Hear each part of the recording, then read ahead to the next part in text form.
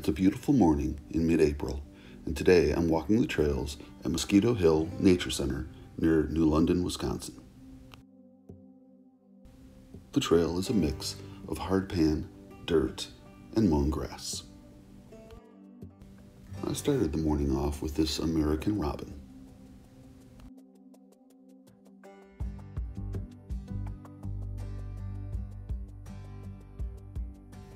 The trail I took started off along the water's edge.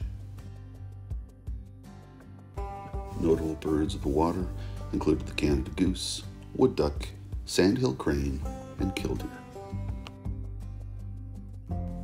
It's also warbler season, including the ovenbird, northern water thrush, Nashville warbler, common yellowthroat, American redstart, and blackpoll warbler.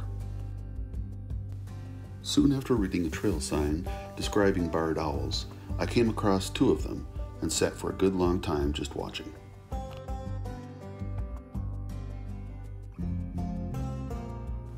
There were a few of these docks jutting out onto the water, offering beautiful views of the river.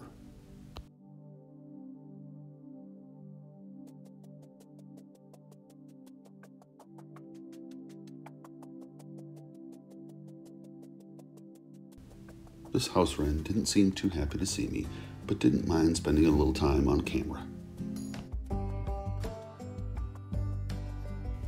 Birds along the edges included the American goldfinch, chipping sparrow, field sparrow, song sparrow, and this hairy woodpecker.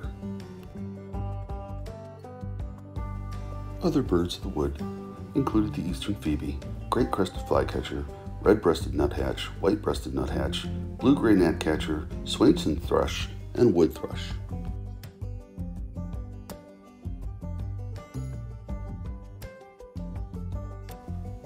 The trail eventually left the water's edge and headed towards Mosquito Hill. I was expecting a decent climb up the hill, but as it turned out, the trail that I took went around the perimeter. And as usual, along the way, I had a couple visitors of the non-avian type.